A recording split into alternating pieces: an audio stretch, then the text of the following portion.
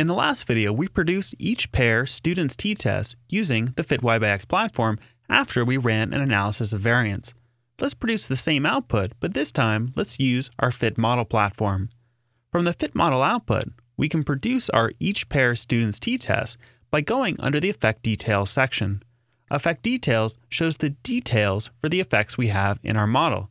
In this case, we only have a single factor, the factor of airline, and we're given the least squares means table, really the table of means for our different groups. To produce tests among these different means, we'll go to the red triangle next to the name of our factor, in this case, airline, and you'll see we have some similar options.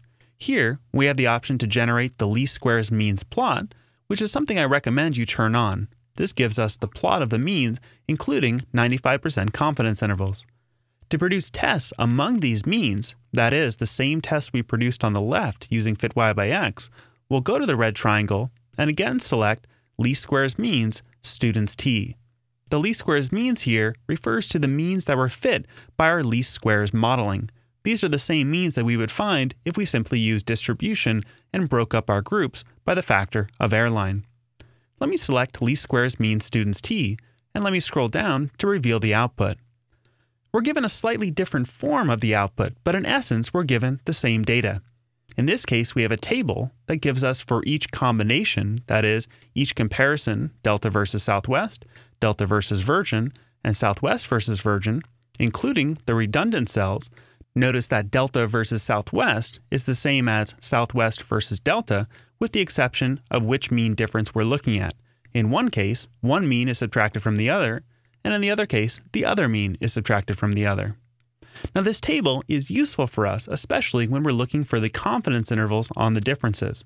But I would recommend, just like I recommended under FitY/X, that you go to the red triangle and request either the ordered differences report, which will give us the same ordered differences report we got before, or going to that red triangle, you select detailed comparisons. Detailed comparisons is especially nice because you'll get all the output, including that t-ratio and some additional details. I also like the representation of the sampling distribution of the mean difference. This is a nice way to look at how extreme our observed mean difference was relative to the difference we expect by chance, in this case, simply 0.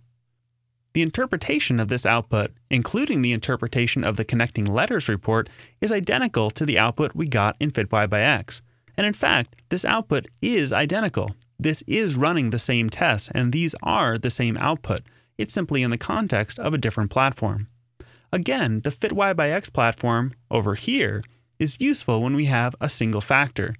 But as we move into more complex models, we'll have to use the fit model platform because it allows us to specify the more complicated models that we'll typically see in real research.